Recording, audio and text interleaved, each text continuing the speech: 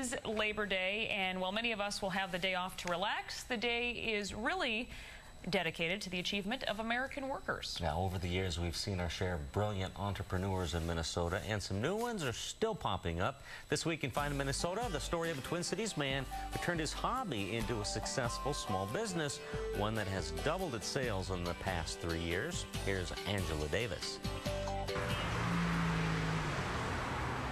Sometimes a name says it all, but in this case, I don't know. The logo and name of this Richfield business are displayed inside and outside its building, and even on the company car. But what the heck is Monkey in a Dryer?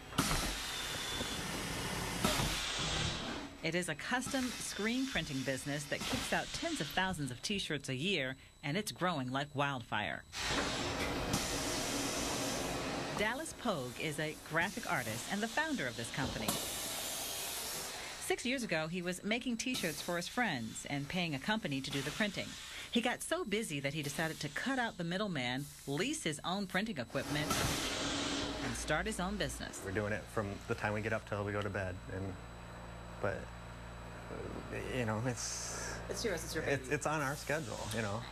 And the more we work, the bigger, more successful it gets. Dallas now has 2 employees, his longtime friend Matt and his wife Drea.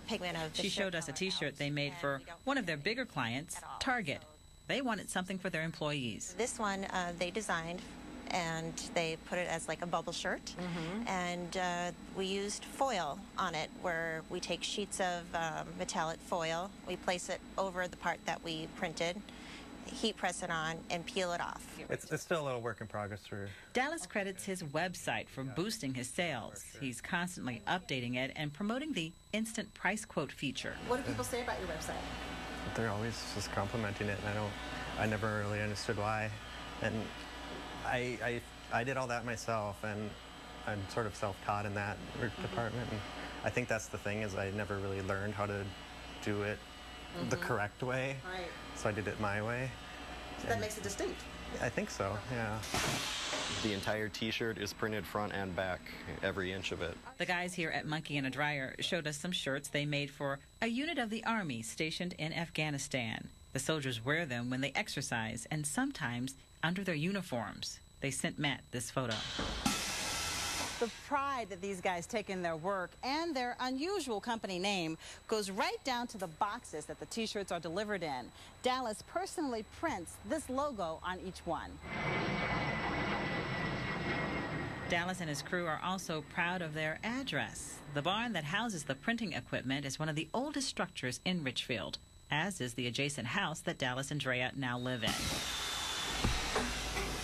It's clear from looking at the images on their business cards and website. They are fond of times gone by and well on the way to making some history themselves.